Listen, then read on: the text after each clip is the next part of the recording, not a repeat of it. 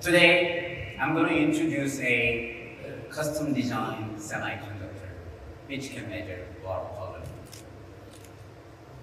This is not a toy. This is not a prototype.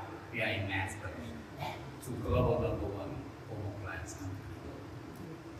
This development is supported by LG, SK, Naver, Korean. We are working with, as you can see there, global company.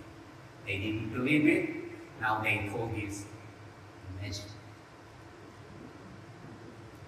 We have no water quality sensor. Do you have any water quality sensor in your home? We do have temperature sensor, smart water meter, or air quality sensor, fire alarming. Why we don't have any water quality sensor at all?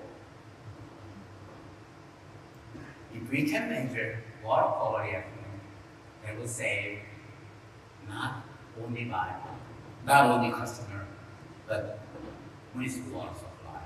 This is fact. $1 trillion to produce clean water, drinking water globally, megatons of CO2 emitting to the air, and only 50% drinking water.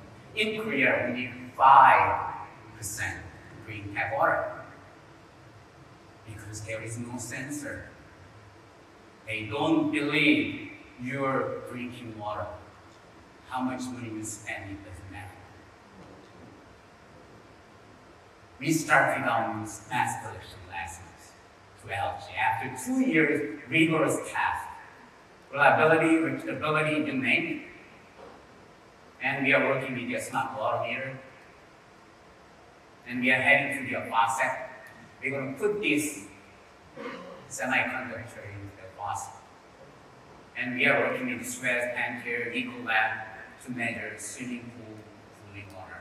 They have their turbidity sensor, which is not maintenance free. Imagine 5% increase of tap water drinking rate will save huge amount of money. We are heading to the bacteria sensor. It's going to be another holy grail. We can measure 100 CF per milliliter bacteria, real time, fully automated in fractional price. $100, no way. Much less than that. Together with the CWA, we're going to launch a nice project measuring water quality at every American home this year. You have one meeting there. Thank you. Thank you very much. Stay there.